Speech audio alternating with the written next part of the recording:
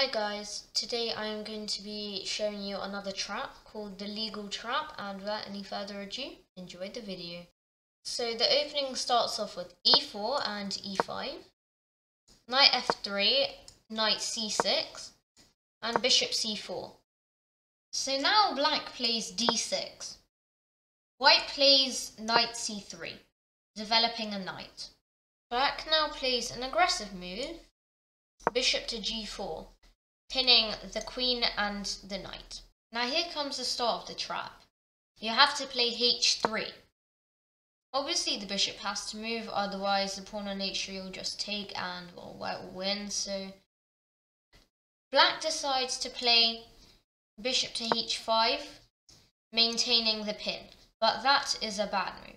Feel free to pause the video for a few seconds and try to find out what the correct move is. Believe it or not, the correct move is actually knight takes e5. Here is why. Variation number 1. If the bishop on h5 takes the queen on d1, you have to play bishop to f7.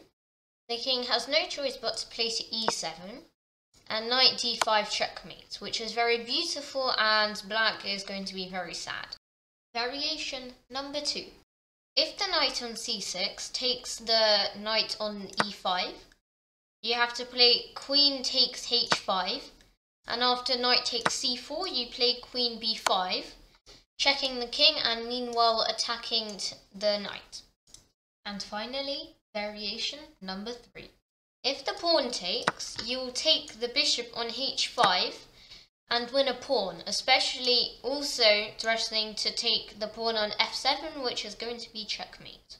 To prevent this, you just have to take the knight on f3, and when the queen takes, you have to play knight f6, so the queen won't go on f7 and checkmate you. And it is a drawing position, and yeah. And that is it for today's video, and I'll see you in the next video. Never gonna let you go, never gonna say goodbye, no. Never gonna give you up, I'm never gonna let you go, never gonna say goodbye, no.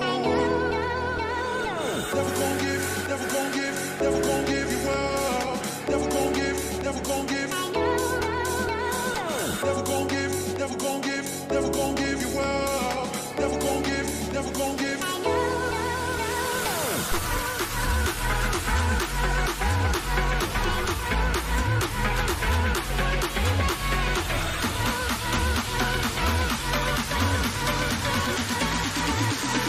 Never gonna say goodbye.